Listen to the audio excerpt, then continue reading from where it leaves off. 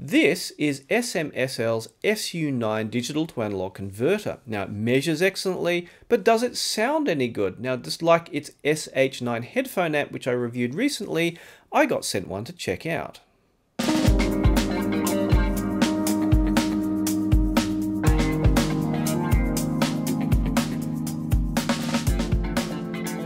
If you saw my M200 review recently, this is not actually that radically different to the M200, except it uses a Sabre DAC chip rather than AKM.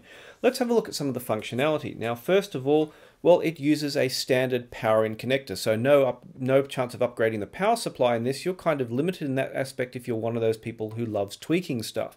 It has Bluetooth input, which has been popular on DACs recently, and your usual USB, optical, and coaxial.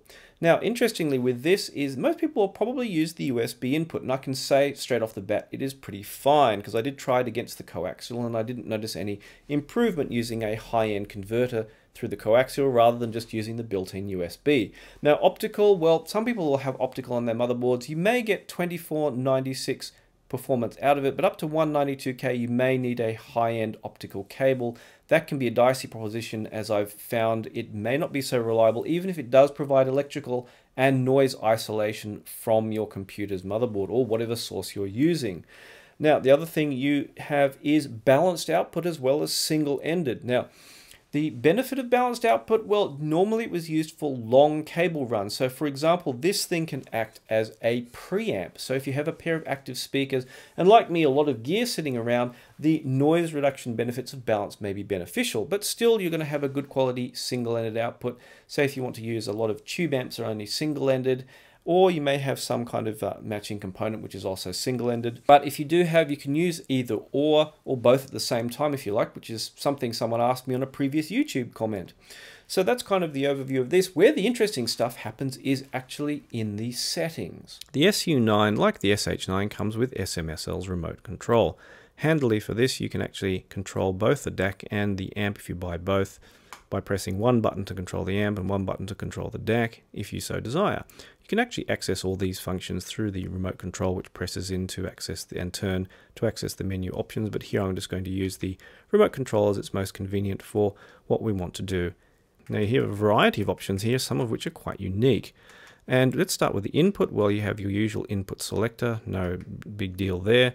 The PCM filter I'll talk about mostly in the listening impressions. This is for regular music, whether the kind of digital filter that is used for the conversion from digital to analog. Now these things are complex and you can get quite deep into this and learn a lot of stuff, or think you learn a lot of stuff, and actually you end up knowing less than you believe that you do.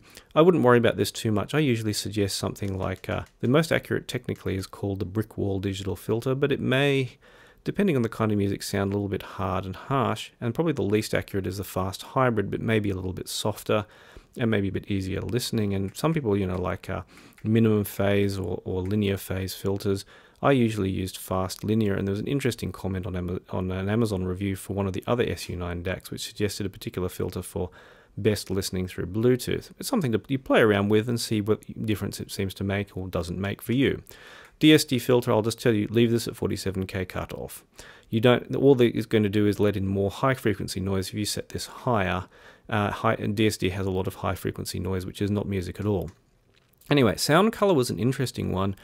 There are a variety of settings, which I'll talk about in the listening, and you can see what do they do. I actually found out, I actually guessed what they did, and I was correct about what they did. So standard is the kind of measurement accurate one. If you've seen measurements online for this DAC, you'll have seen them taken with the standard, and some people seem to have avoided measuring all the others for some reason I don't know. Pre-mode, you can switch this on or off, whether the volume is variable or volume fixed. I didn't notice any difference in having it in variable mode, particularly in terms of sound quality, unlike the D90, which seemed to change. We kind of lose a bit of sound quality, but you never know. Maybe some people have compared it more carefully than I have. In terms of level matching, I had to leave it as volume variable. Now, next in there we have the DPLL, another technical thing which is going to confuse the crap out of people which don't know anything about digital. Now the digital phase locked loop is how the DAC locks onto a digital signal, and basically this adjusts the tolerance of the DAC for whether it can lock on or not. Most USB should be fine. If you have crappy USB, you may have to increase this up to the default of 7, and you can try you know, just setting it, if you have like an optical signal you can't get 192 through, maybe you can set it into higher, and if you have a good quality USB source, try setting it to lower to see if you notice any difference. It probably will control whether or not it locks on or not, or maybe it might affect the sound. It's very hard to say. On my system it made no difference because I seem to have good quality gear for connecting to DACs. Brightness, of course, if you like listening you know, in a darkened room or at night, you'll probably want to have that adjustment. Probably heavily demanded thing, considering I have various shit audio DACs with LEDs I have to put bits of tape over in the evening. Reset, you can reset everything if you've kind of got lost and things don't seem to be working. And you can see the version here, because if the version you have, or the version some other person reviews it with, may have slightly different features or functionality or performance, well, then you can see the reason why, maybe because they've changed something in the firmware. So that's kind of the basic overview of the settings. And well, let's get on to my impressions of the sound. I tested the SU9 here against, well, SMSL's own M200. I also tested it with you can just see in between the components here, the Chord Mojo setup in here. I also have an IFI IDSD Neo. I'll talk about that a little bit more in its own video because it is a DAC amp and we're talking about just a DAC here. So kind of double the price, more like comparing it to something like the SMSL SU9 and SH9 stack would kind of be more relevant, I think. So, but anyway, I plugged them both into Audio GD's Master 9 amp to get a kind of absolute idea how well they sound in comparison, and I used things like Final's D8000 Pros to evaluate them. Now, this is a kind of unrealistic combination. Most people probably wouldn't be using such, you know, expensive headphones and amplifiers with, you know, such a cheap DAC.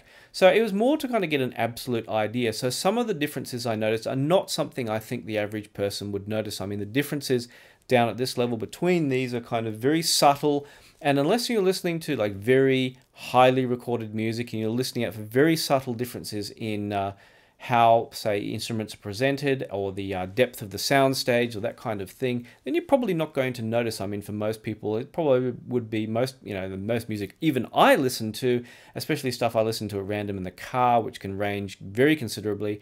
Those kinds of things I'm just not going to notice at all, even listening here in my own home where it's pretty quiet.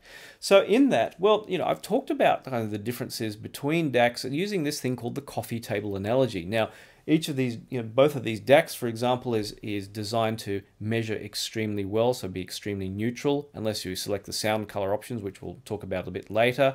And so you generally can hear the very subtle differences between the characters of, say, the AKM DAC in the M200 and the Sabre DAC in the SU9. Now, the coffee table analogy, I look at the high-end AKM DACs like the 4497 and 4499, such as in here, as being like a glass coffee table. It's kind of clean, like a clear, smooth sound, but still it's like a glass window. I mean, you can see the trees outside here, but it's different. Looking through glass at, say, nature is very different to actually being in nature. So it's not quite a pure look on the world. It kind of is still, there's something between you and the music ultimately, but it does have a very smooth and kind of clear signature. You don't notice the window so much, you do notice the nature. Now, for example, just to use the Burr Brown DACs that are in the IFI as an example, I look at those as a wood coffee table. Now, depending on setup, and I'm thinking more of, say, the Cayenne N6 Mark II, where one of the DAC modules was optionally a Burr Brown module, I kind of think of your wood coffee table. When set up right, they have a little bit of a organic kind of sound signature, which is kind of very pleasing to listen to, again, depending on the setup. Sabre I kind of look at as metal. And maybe like your metal coffee table, it has a little bit more presence in some ways. Now again, a coffee table, whether it's wood, glass or metal, is still going to do the same job, but it has a little bit of a different character, and that's kind of how I look at these things. And if I listen like very carefully, there was a subtle difference, that kind of differences were present between these two DACs. Again, you know, if I A-B'd them with most music, it's probably not something I'd be able to discern in a blind test, for example, but there was just this subtle feeling like you listen to a whole track through one, through a whole track through the other, level matched, and there's a slight difference in feeling how they come through. All the same, it was very, you know, it had a very kind of clean and clear sound if you left all the sound color options off. And again, with these DACs, they do have the digital filters that are built into the DACs enabled, so you can switch between them, and that will sometimes give you a subtle difference between the sound, especially in things like acoustic music. And some Sometimes one will sound maybe slightly less aggressive than the other, especially if you're using, someone suggested in an Amazon review that if you're using Bluetooth, you should use a particular digital filter for best results. That's probably quite relevant there, as they will affect the timing of the music and the kind of the feeling of depth. Sometimes, like the hybrid filters, will soften up things a little bit and maybe easier to listen with if you have more aggressive music, but again, can make things sound maybe a touch blurry in some respects, and maybe, can be too much of a good thing. So that's something to play with if you do get one of these DACs, and whether you notice or not will probably depend on the music, your headphones, the hearing, and all that. The interesting thing this did have were these sound color options. Now the M200 has a couple of those as well, and I thought, what are these? And the manufacturer refused to tell me, but I guessed correctly in the end that they were adding degrees of even order harmonic distortion, which is distortion that is often induced in tube amps, although it can be induced in any audio circuit. That even order harmonic distortion is kind of euphonic. It kind of makes listening very pleasant. And even order means that, say, if you have a 1 kilohertz tone, which is often used for measurements, you'll see a 2, 4, 8, 16 maybe kilohertz. Even the double, quadruple even order, basically, tonal distortion added in there, and it's very pleasant to listen with that. Now, third order harmonic distortion will go for, like, where there's a 1 kilohertz tone, you may see a 3 kilohertz spike, and that gives a little bit of excitement to the music. And it turned out that one of my Patreon supporters actually measured the SU8 and the sound colors and found that they did indeed do this. They introduced amounts of even order and third order harmonic distortion depending what you selected. So these are, now if you look at these graphs, I just have to advise you that a decibel scale is not a linear scale. So we tend to think of the spikes when we see these as being huge, but no, they're actually not really. For every drop of 6 decibels, you're basically halving the amount of sound. So when you get down, down to minus 60 dB, you've got, 1/100th the sound level that you had to begin with. These spikes are actually low overall, and they're not something that, considering that most music doesn't usually hit peak, minus 0 dB, unless you're listening to compressed brick wall music, which by then, you're not going to notice any of those subtle details anyway, because the music has been distorted beyond compare by the mastering process. So most music, even good quality music, is going to be down, could be down 10, 20 dB. So you're not going to notice as a relative percentage these spikes, but you're going to feel that the music sounds subtly different. And the only way I could get a noticeable difference was to switch from the very last sound color option immediately to the no sound color option, where it did kind of notice that something had changed, but I couldn't put my finger on exactly what. And it's one of those things, like the digital filters, you just have to switch one in and see if you feel any different listening with it, and if you don't, you don't. And it might just help if you do find that, even at this level, noting that I am used to high-end DACs, such as the Yggdrasil, I do find that DACs at, kind of at this lower level do sound a touch flat to my impressions compared to higher-end stuff. Like the music sound depth is kind of lacking. So, I mean, for most music, they're fine. And if you've never listened to really high-end gear, and this will be, you're looking to buy one of these things as, say, your first high-end DAC purchase, you'll probably find it, be really fantastic.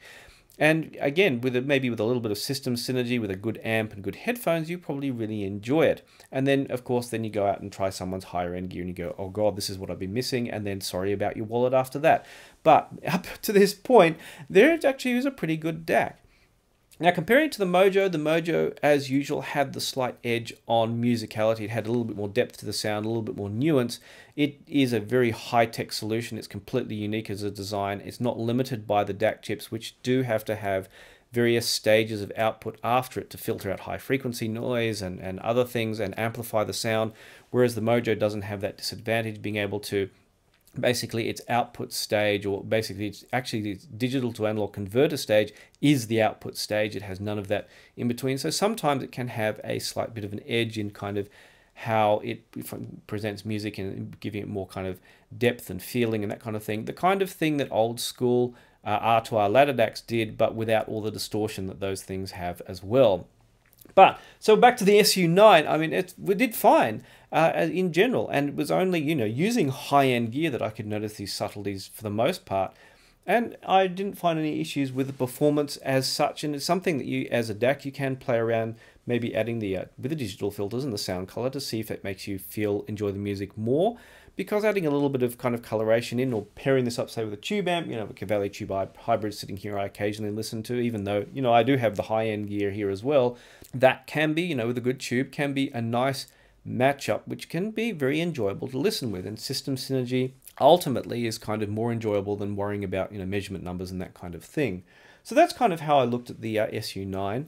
And I hope that was a helpful guide, because it's not just about, how something performs on its own, but how it performs relatively and how it can be useful. So if you did find that useful, hit the subscribe button and the bell button to be notified when I have more, and hopefully give you more information that will help you buy better when you buy audio gear. Also, if you'd like my buying advice, do consider becoming a supporter. And then again, if you ever consider buying me a coffee to say thanks, or just as a kind of thank you, do so and sign up and message me immediately and ask questions and join in. We have a private chat, so we have a bunch of people there who we chat about audio gear and other stuff, and you can see my impressions early on when I get gear in. You can help influence what gear I review. I'll be doing a variety of things ranging from in-ear monitors up to high-end gear, and well, become part of the community and help me help you buy the gear you need to get the musical enjoyment you want. So thanks once again for watching, and I'll see you online.